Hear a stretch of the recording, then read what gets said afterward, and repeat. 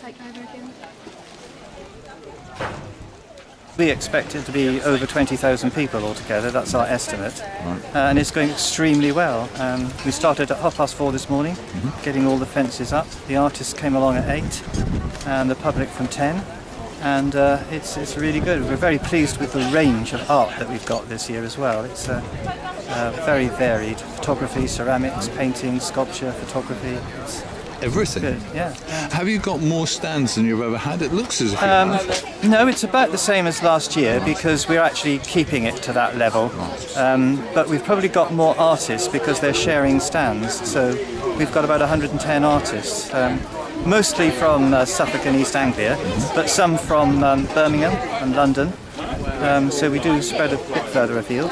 How long has the event been going now? This is its 10th year. Wow. So we're celebrating that. We had the mayor to open it and the cake to celebrate it. Big achievement. Yeah. And in the gardens we've got 6 workshops that people can go and have a go at doing art themselves, and the display of the work that we did previously in term with schools. So yeah, there's a lot going on.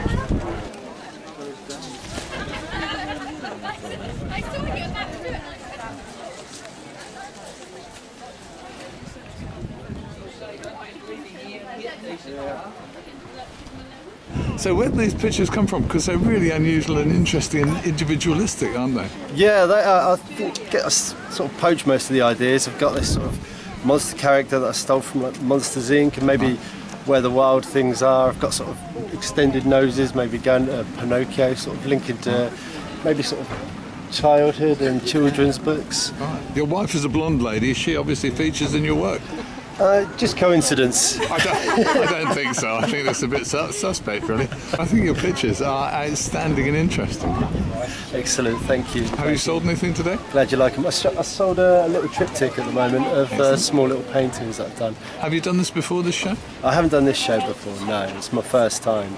We wish you well. I'm glad the weather's holding out. We wish you well. Excellent, thank you.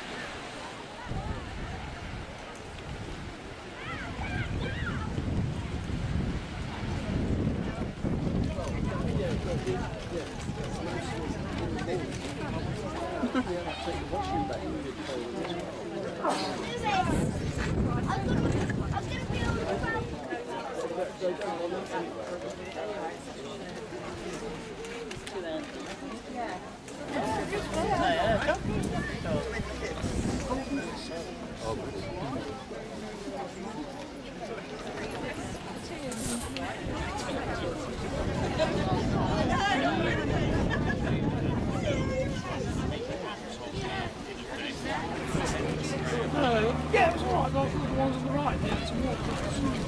You know what it's like? You are so beautiful. Good morning. Good morning. Take the silence as a yes. Here is your future wife.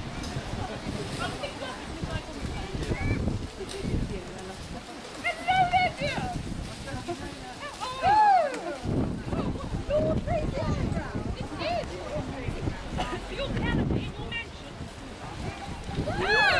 No grazed knees then? Nothing. I don't know. There's a bit of let down though, isn't it? You do all that training and then you come along here and there's nothing for you to do, really. Well, we need it in case it can change, let's put it that way. This is not the bit for the occasion. Yes. You don't have to watch this bit, it's not very ladylike.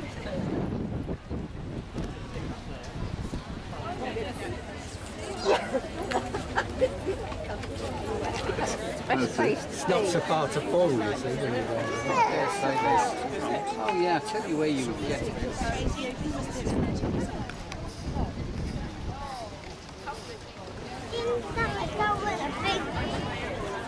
Better than yours, I'm afraid.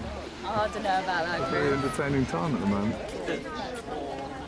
Basically, all these projects are being hand printed and made in UK, Right. and they're part of a have a brand which is called Maison Franglais, which is my own make, which is basically a baby gift and also handmade print on the other side.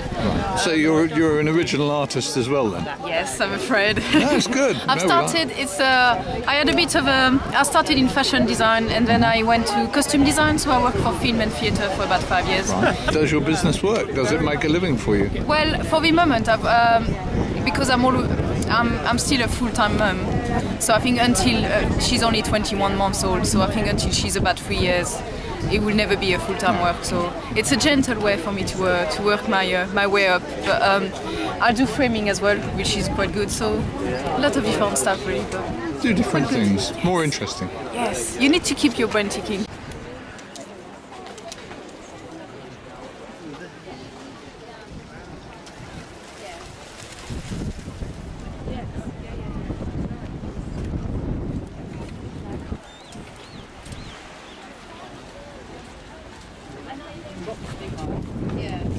When you look at this event, I mean, you can see this one now running and running, can't you? Because it's got a definite sort of, it's got an image, hasn't it? Absolutely. And a definite sort of presence. People look forward to it year on year, don't they? 10 years this year. I've been talking to some of the store holders, and they say, "Oh yes, we're coming next year." Well, you know, they obviously book it in year after year. And there's stall holders who have been coming virtually for the whole time. Yes, absolutely. One gentleman was telling me he was here for the first one, and they had about 35 stalls for the first one, and then it's grown like that. Cool. The carnival was really big this year, wasn't it? Yes, it was. We had 15 large trailers in the procession, apart from the usual twirlies, you know, and the smaller exhibits or entrances. The big lorries were provided by Gold Star, which we're very grateful to because they didn't charge us anything for them. So, and all their drivers sow their time in, I gather, as well? Yeah, they did. So that's quite a big effort from a commercial company. Incredible, yes. We were very grateful to them. And the organisers have done a damn good job, I think. Yeah, well, I'm a treasurer of the carnival as well. Oh, excellent. So I've had a foot in both camps. What's the view from your point of view on looking at bringing the carnival kind of park event into the seafront next year? It has its advantages.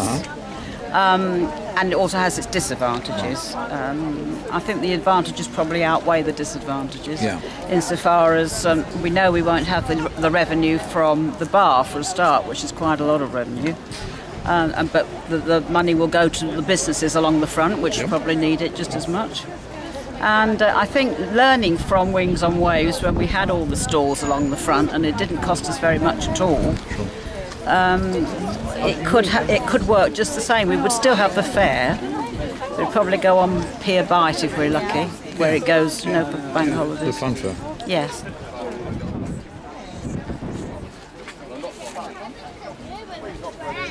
Could he?